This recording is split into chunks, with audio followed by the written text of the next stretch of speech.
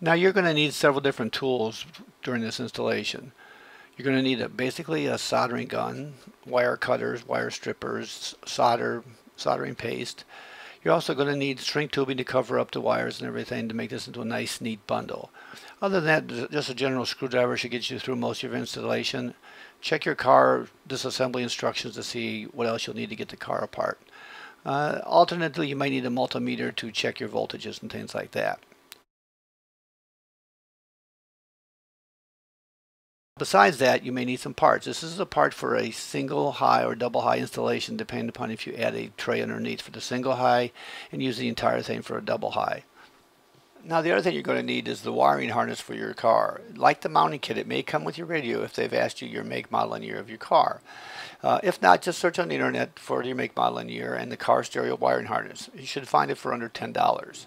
Now it clips directly into your car's existing harness with no modifications, and it's color coded and should match the harness that comes with your new stereo.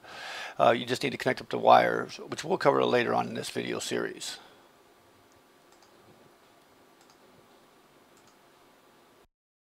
So now we're going to take a look at the unit we chose. I'm not endorsing any particular unit. This is the one we chose, but do your research, find which one you want to put in your car, what features you have, and the cost that you have for your car.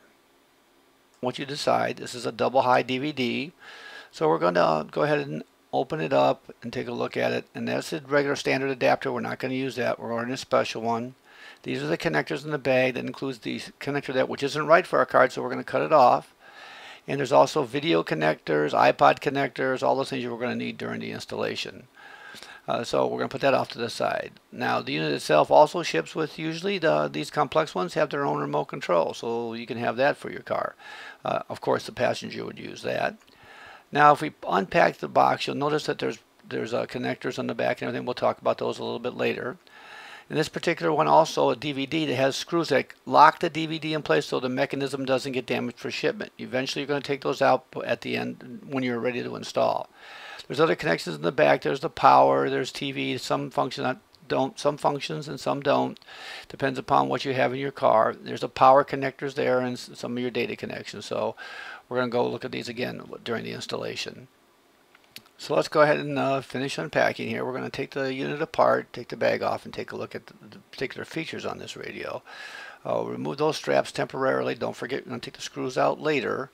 But we take the bag apart, and we see here we have our screen. It's got a film on it like usual. It's got all the buttons at the bottom. It's a pretty nice layout that allows you to have touch screen capabilities and mechanical buttons to control some of your functions down there. You also have the microphone and an external 1394 interface. The rest of it's a standard double high DIN installation, so it'll fit nicely in your car.